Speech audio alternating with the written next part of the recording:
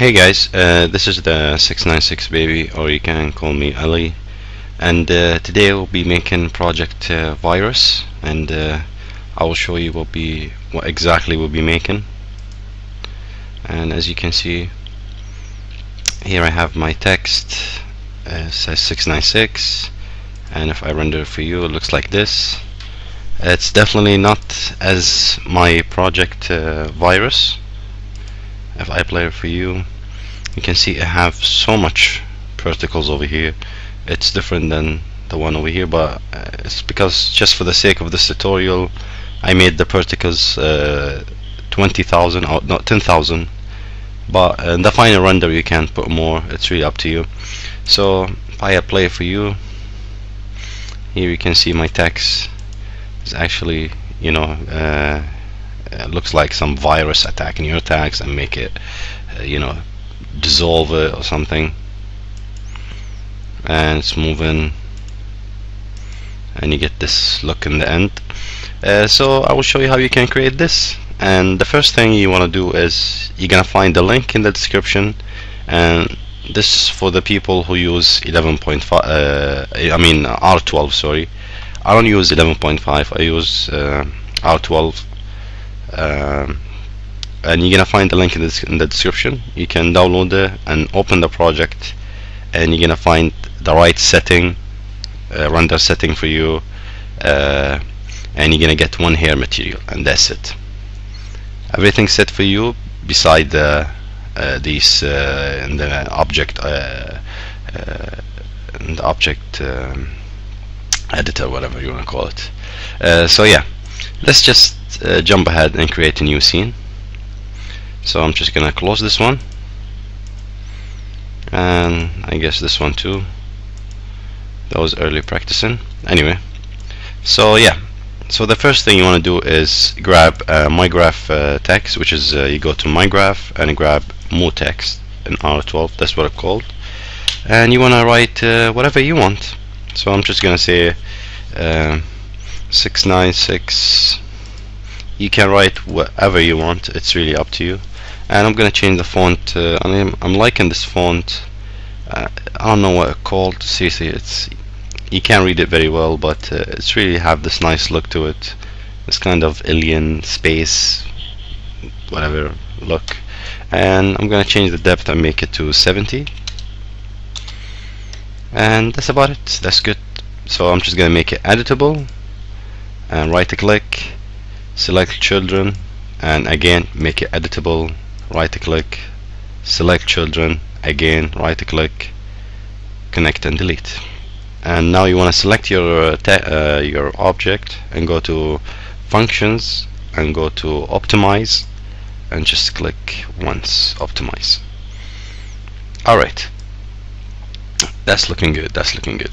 And now we need a plane, so just grab a plane and resize it. Sorry, I meant to resize it.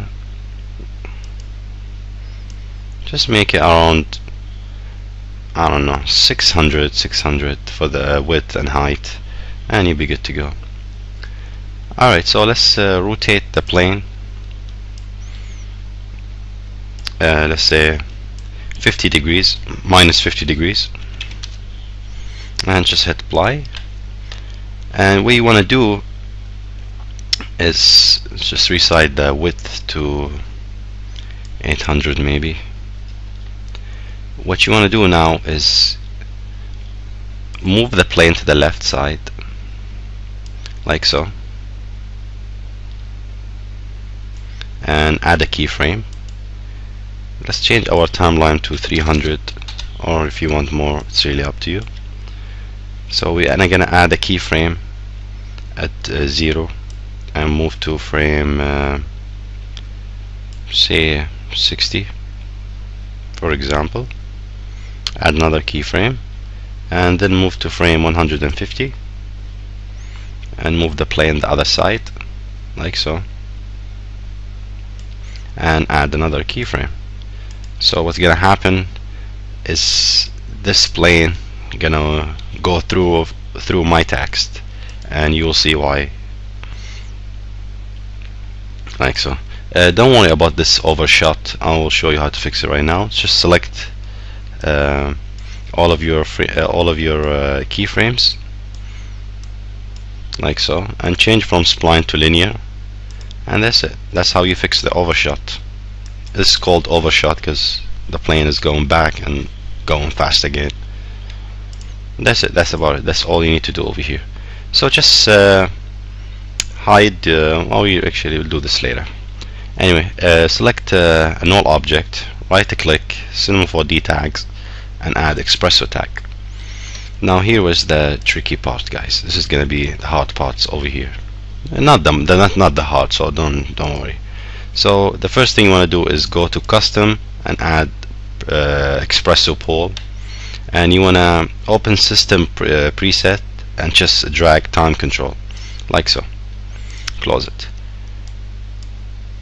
and now you want to go to your timeline and change it to -2 like so. Alright, looking good, looking good. Let's make this happen, and select your time control and change the time, the star to -1, and the stop to -1 for the star, and -1 also for the stop.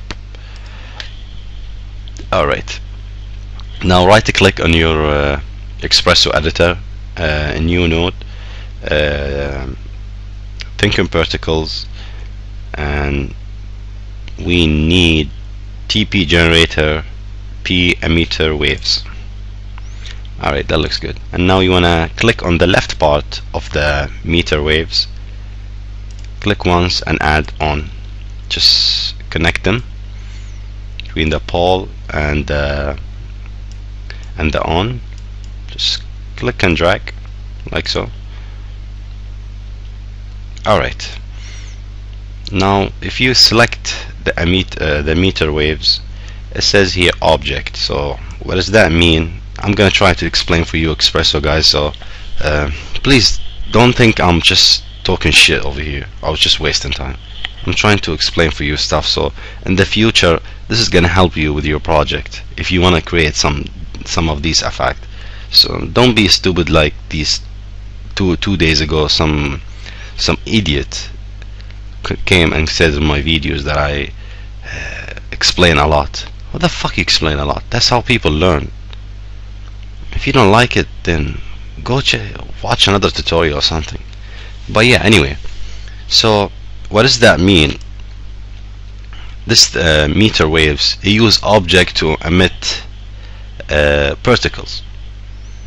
So it says here parameter, it says object, so we're gonna drag our mutex, which is the one who emit particles for us, and we want to change the birth type to shot, so it's gonna be shooting, like it's gonna be one shot of, let's say, like the example in my channel, which is 1 million, actually 1,100,000 particles in this project. I went over the limit, I guess. So you can do it with count, rate, whatever, but in the one in my video I did shot, and if you set it to 1 million, it's gonna be so heavy in your editor view. So just set it to, for example, 20,000. Alright, just for the sake of this tutorial, set it to 20,000, and before you finish the final render, or before you do the final render, just take it back to 1 million, so you know you can just, because it'll be easy for you to work with. So shot 20,000, and particles life,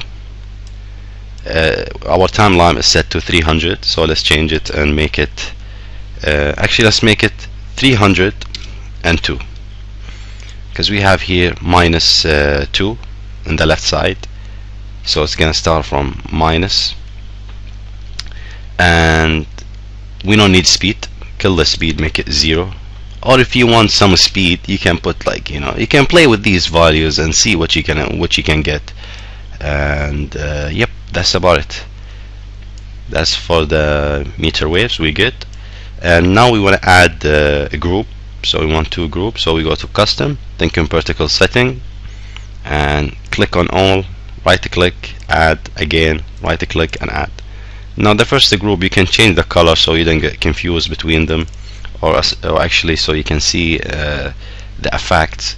So the first one I'm gonna make it blue, and the second one I'm just gonna keep it, oh actually let's change it red, for fuck's sake, who gives a shit.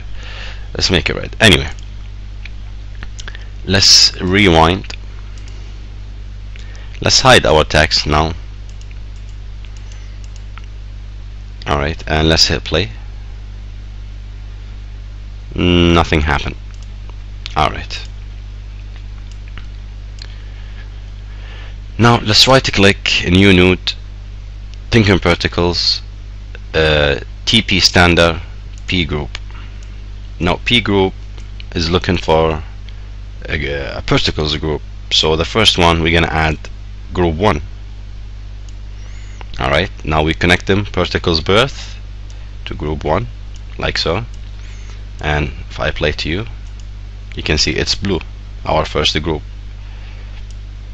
Alright, now if I hit play, still nothing happened.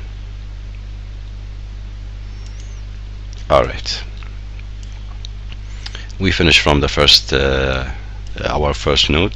Let's go to the second one. Now right click, new node.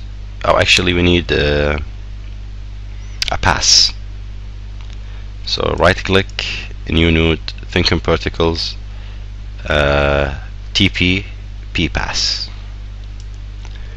Now P pass says, alright, I want a group, so we're gonna add group 1, like so. And what we're gonna need is to make a switch, or actually to have some dynamic going on. So what we need, what we want to make is make this this plane, when it hit our text, it change it to the second particles and start, you know, getting some dynamics with particles. So what you need to do is right click, new node, thinking particles, TP dynamic, and we want P deflector. Now P deflector is asking us, you want to use what object, so I can what object you want me to add the dynamic to. So we're gonna select our plane, and we're just gonna make it editable. Again, select deflector and drag the plane, and you want to change the deflector type to object, because what we have is object. And you want to change the collision type to two sides, and you want to check event, like so. Now we want to connect the group 1 with a plane, like so. And you want to click on the left and the right side of the P deflector and add event, like so. Now right click, new node, thinking particles, TP standard, P group. Now P group, we're gonna add group 2 to it, like so. Alright, and now we're gonna connect group 1 with a group 2, like so. And we're gonna connect the event, so you can see it right now. So if we right click on the deflector, ports, show names, now we have them. So we're gonna connect the event to the group, actually no, select the second group and click on the left side and add on, and now we can connect.